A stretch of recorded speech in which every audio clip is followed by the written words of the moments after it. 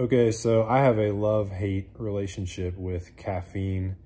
I love coffee and I love the way it makes me feel, but if I drink it too excessively or for too many days in a row, I get kind of anxious, jittery, and it kind of loses its fun and some of its effectiveness as well.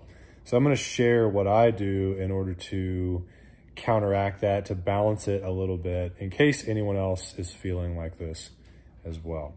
So what I do is I will drink coffee, maybe at full strength, for a few days in a row. But then what I'll do is I'll switch to either half calf, which for like a latte would be 1 shot of regular espresso and 1 shot of decaf espresso. So that has a little above half the normal caffeine amount of a regular latte, because decaf actually has 20% of the caffeine of regular coffee. It's not entirely decaffeinated.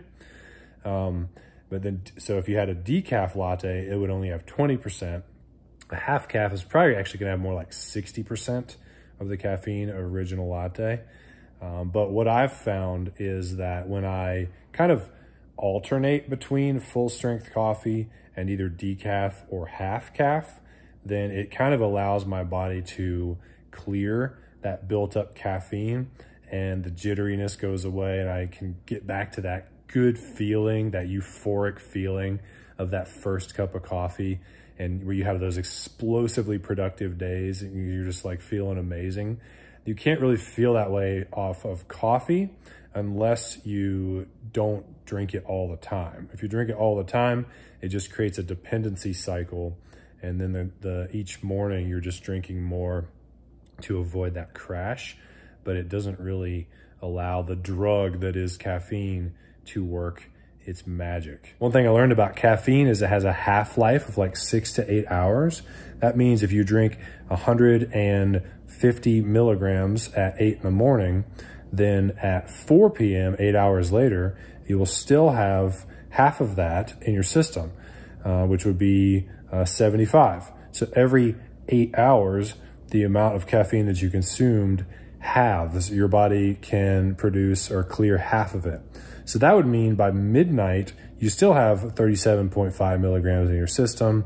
And by 8 a.m. the next morning, you still have half of that, which would be like 16 or 17 milligrams. So if you still have some caffeine in your system that next day, a little bit, but then you drink more coffee right at 8 in the morning, it builds on top of that. And so you're never fully clearing the caffeine from your system, and it's actually building and growing and storing itself in your tissues.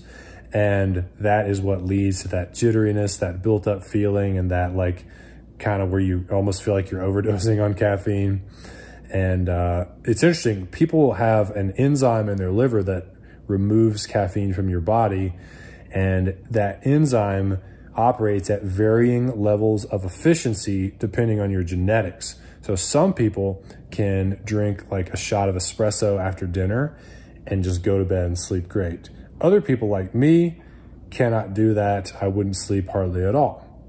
And that's because the enzyme in my liver is not efficient at clearing caffeine from my body. So some of you are watching this like, dude, I can drink a cup every day and I don't have any problems. That's not really, if that's you, then this video might not be super valuable for you. But if you're someone who's more like me and can really feel the effects of caffeine, try alternating your dosage size, because really caffeine is a drug. It's a psychoactive drug. Obviously it's not going to make you hallucinate like other psychoactive drugs, but it's strong. And just like any other doctor would prescribe you with a dosage size of a drug, and that dosage size is important to get right. Well, caffeine's no different.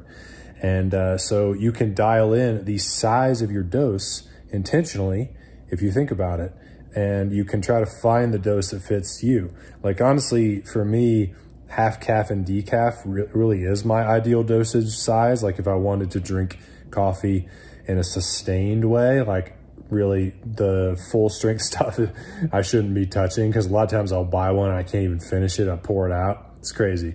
But I can't. I'm so cracked out, like I can't take another sip.